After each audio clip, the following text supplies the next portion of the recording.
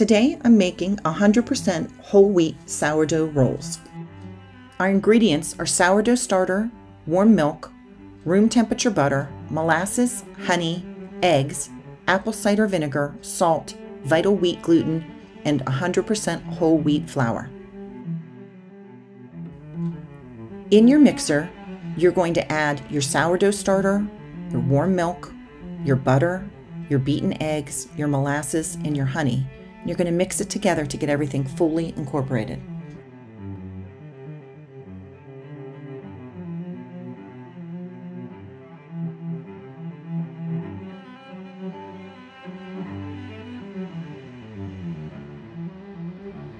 Be sure to use a scale to measure your ingredients so that your recipe comes out accurately.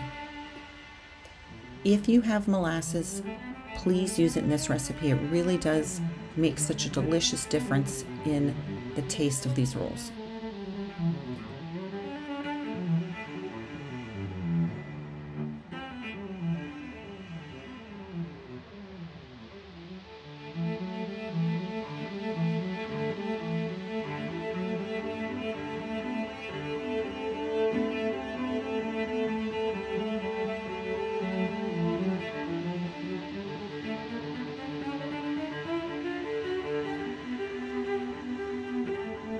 Every once in a while, stop your mixer and scrape down the sides. I'm using my spatula here to kind of scrape up the molasses and the honey that got stuck on the bottom to make sure that it gets fully mixed in.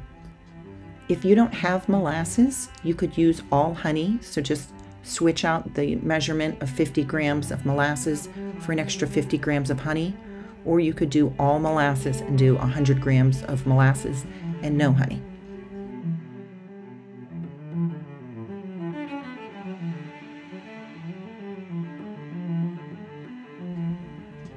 Now it's time to add the 10 grams of apple cider vinegar and the 12 grams of salt. From here, we're going to add 22 grams of vital wheat gluten. And vital wheat gluten is just going to give the rolls a loft. You use vital wheat gluten a lot of times when you are baking with yeasted breads that have whole wheat in them. If you do not have vital wheat gluten, don't go out and buy it. These rolls will come out beautifully without it. It just might take a little bit longer for them to rise. Now it's time to start measuring and adding in the 550 grams of whole wheat flour. Now I used freshly milled white hard wheat berries and I ground that up, and that's the flour that I'm using, but any whole wheat flour will work beautifully. And this is a very wet dough, so you're going to want to scrape down the bowl constantly, and don't be too excited to add extra flour. I know you're going to want to, I know I wanted to, but you just have to trust the process and it will come together.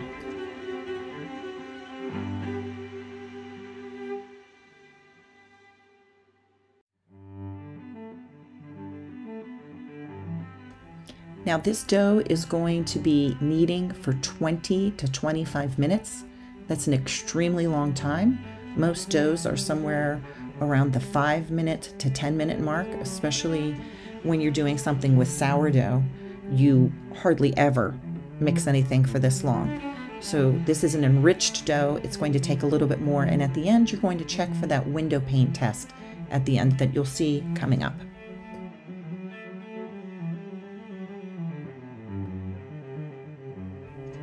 As you can see, I'm continually scraping down the bowl and making sure that the dough is coming together, and as you see there, it is looking a little bit thicker, less shaggy, less wet and sticky, but it still needs more mixing at this point in time. Now, I'm not a professional baker in any way, shape, or form. I just enjoy baking in my free time. I'm not a professional. I look up recipes like everybody else, and this is a recipe that I did find online, so I hope that you'll give it a try. As you can see, my dough has finally come together after 20-some minutes of kneading. Now my Bosch mixer is made for kneading dough, since that's what I primarily do. And here's that window pane test. It pulls so that you can kind of see light through the dough, and that way you know that enough gluten has been formed.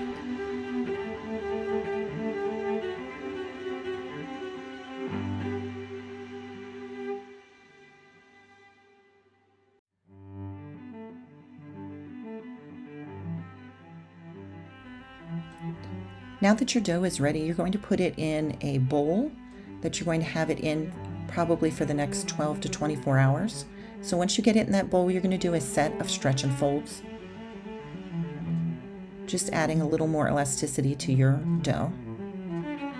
And then you're going to cover that dough up and you're going to let it sit out on your counter for about 4 hours. After the 4-hour time, you're going to go ahead and stick this in the refrigerator with the lid on and keep it there overnight, anywhere from 12 to 24 hours, and then you'll deal with it again the next day.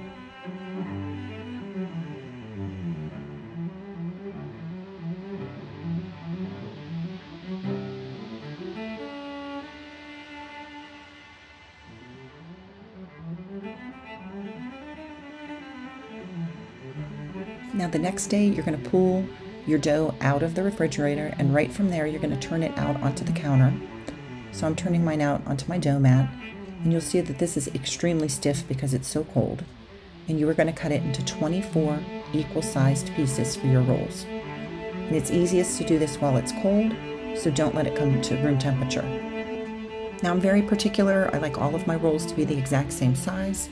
So I first measured the entire loaf, divided it by 24 with my calculator, and am going ahead and measuring each and every one of these rolls so they're the exact same size.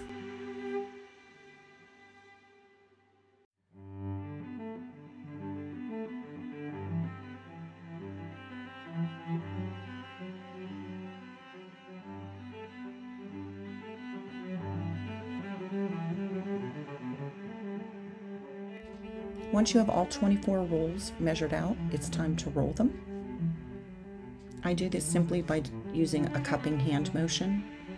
Roll your dough balls any way that you're comfortable doing. It doesn't really matter at this point in time. And then you're going to put them in a 13x9 pan.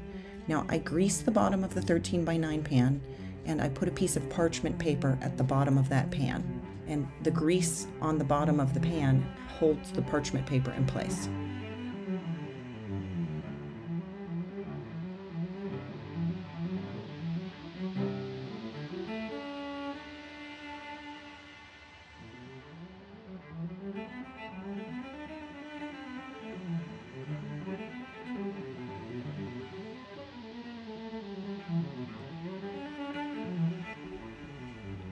Now these dough balls are not sticky at all because they're still so cold.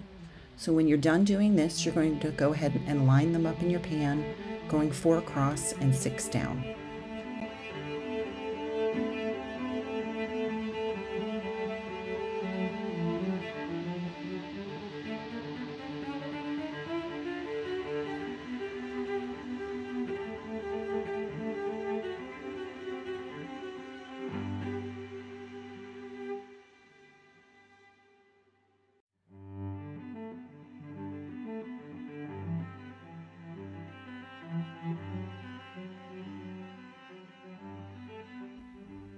Once your rolls are snugly in the pan, go ahead and cover it up and let them sit out on the counter, coming to room temperature and starting to rise, and it'll take anywhere from about 5 to 6 hours, depending on what the temperature is in your home.